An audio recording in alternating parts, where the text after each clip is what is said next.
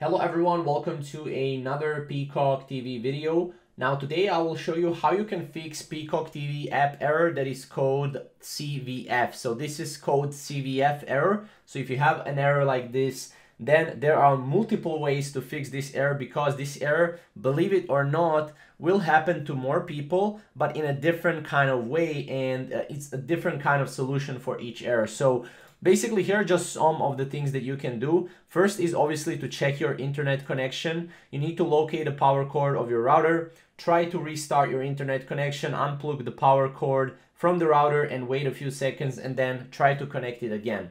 Now, obviously, this is a very common way to fix any errors, but this can help you as well.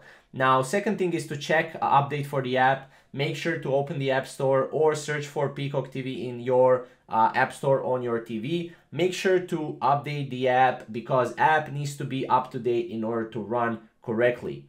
Third thing is to clear the app cache. Now, if you still have the error, then try to clear the cache for the Peacock app. Now, if you're using Peacock app on your Android device, then you will have to go and clear the cache on your Android device.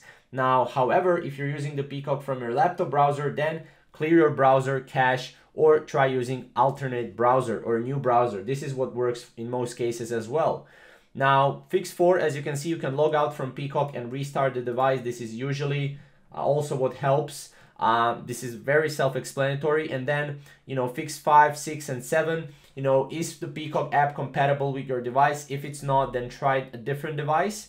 Are you using screen overlay on screen app? If you're using, turn that off, because that will be able to fix also your code. And then, there are other internet and contact, other solutions that you can go. We try other internet or contact support. Usually contacting support will not really resolve the issue, but they might give you an alternate solution that is, a solution that I didn't give you in this video. So yeah, this is pretty much how you can fix all of these errors. If you have any question or comments, comment down below, and we'll see you in the next video.